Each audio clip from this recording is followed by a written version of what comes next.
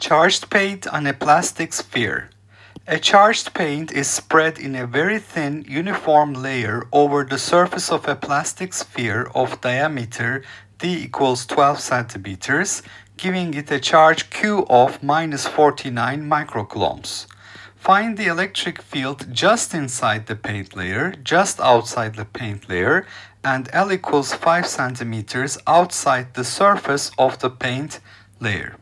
So here we have the plastic sphere that is coated with uniformly with this thin layer of paint, and we're going to consider two Gaussian surfaces, one inside and one outside with radius r, r less than capital R and r greater than capital R to answer these questions. And because of this charge distribution here, you can see that the electric field will be pointing radially outward from the paint, and we will see that the area vector and the electric field vector are parallel to each other. Okay, so let's start with inside the paint. For r, the radius of our Gaussian surface less than capital R, the closed surface integral E dot dA, the total flux,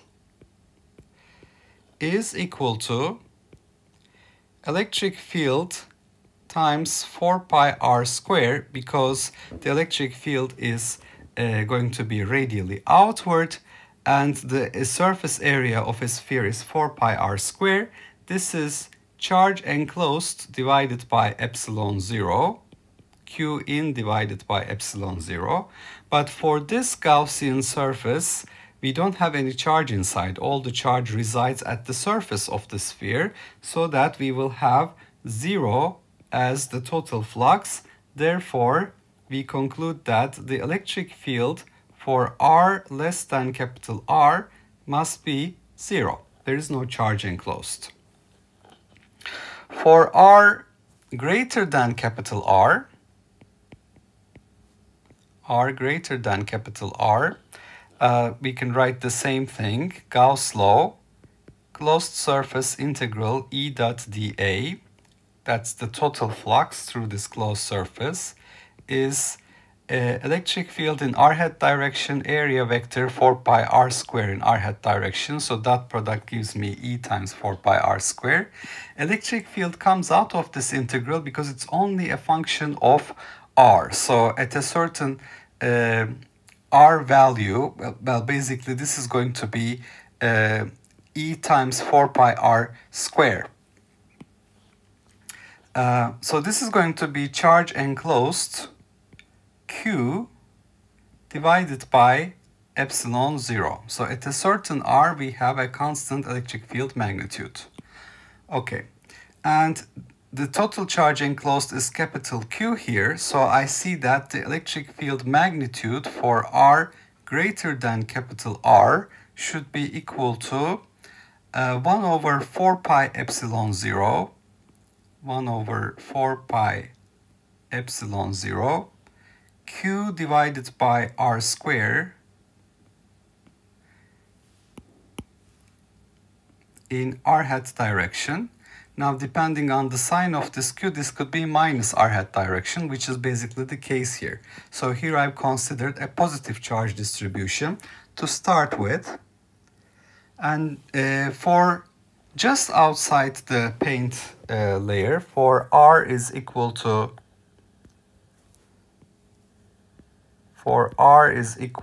R plus, the answer doesn't change. So we have electric field just outside. It's going to be the same because the in that case you would have this Gaussian surface, but it will be enclosing all of this charge again. So it's going to be R equals R plus is 1 over 4 pi epsilon 0 Coulomb constant Q over R square in R hat direction. Now let's start answering these questions numerically and find the exact direction here. So in part A, inside the sphere. The sphere has diameter d, so we are inside the sphere, so r is less than d over 2. The electric field is 0 newtons per coulombs, according to our analysis. In part B, we want to know electric field just outside. R is equal to d plus over 2. This is equal to kq over r squared. So that's going to be kq divided by d squared over 4. That is r squared. So that means the electric field at r is equal to d plus over 2 just outside is 4 kq divided by d squared in r hat direction.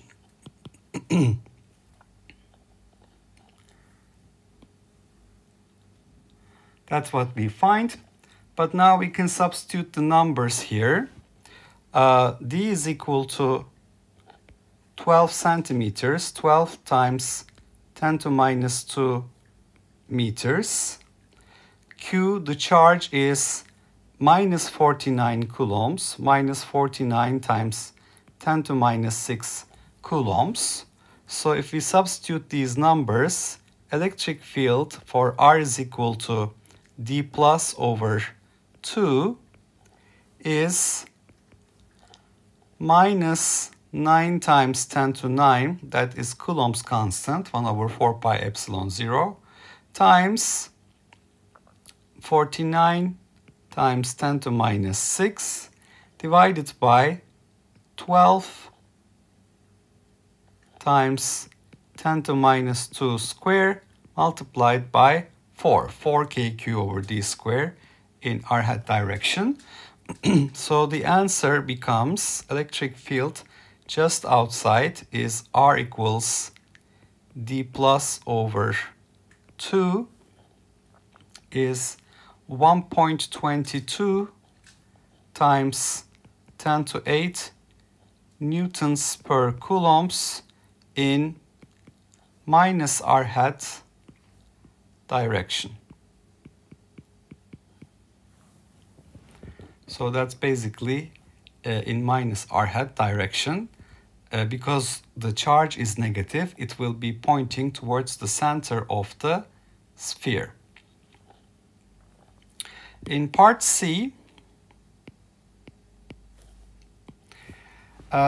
we want to know the electric field at a certain distance L outside the surface. So R is equal to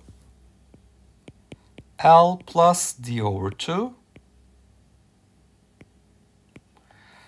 It's going to be the same answer here, kq over r square in r hat direction. So we will have k capital Q divided by L plus d over 2 parentheses squared in r hat direction. And L is given as 5 centimeters, 5 times 10 to minus 2 meters. So if we substitute the numbers here, electric field at R is equal to L plus D divided by 2 is going to be 9 times 10 to 9 Coulomb's constant times minus 49 10 to minus 6 coulombs divided by 5 times 10 to minus 2 plus 6 times 10 to minus 2 parentheses squared. D over 2 is 6 centimeters in r hat direction. And if I calculate this, electric field at R is equal to L plus D over 2 becomes 3.64 times 10 to 7 newtons per coulombs in minus r hat direction, because the charge is negative. This is going to be our final answer. Okay, so in this problem, we have an application of Gauss law. We have a plastic sphere, therefore it's insulating. Insulating sphere is coated with a thin uniform layer of paint, and it gives it a charge of minus 49 microcoulombs. Where we know the diameter of the sphere, the radius of the sphere is d over 2. Just inside the paint layer, inside the paint layer, if we take a Gaussian surface R less than capital R, we will be enclosing no charges. Therefore, since the charge enclosed is 0, the flux is 0 according to Gauss law. Electric field dot product with the area vector is, for example, if I show it here, the area vector is